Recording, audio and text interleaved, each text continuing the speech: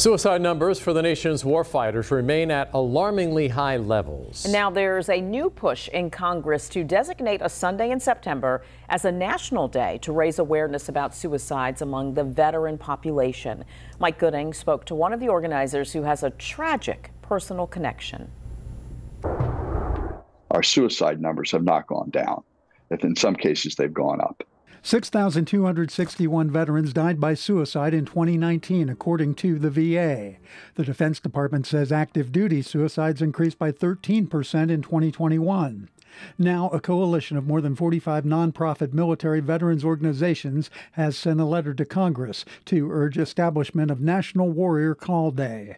The resolution would designate the Sunday after Veterans Day as a day to bolster awareness among Americans and push them to connect locally with warfighters who may be struggling with mental health issues.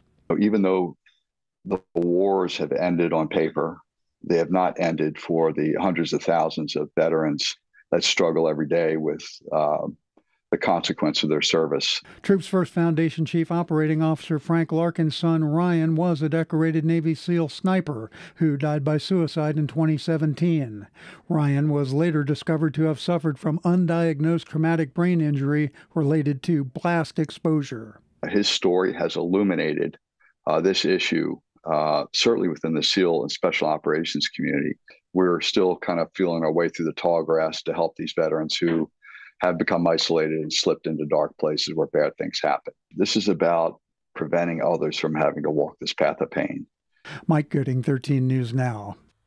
The effort has the backing of all 7 living former secretaries of Veterans Affairs who signed the letter to Congress. Last year, a similar bill failed to advance beyond the House of Representatives.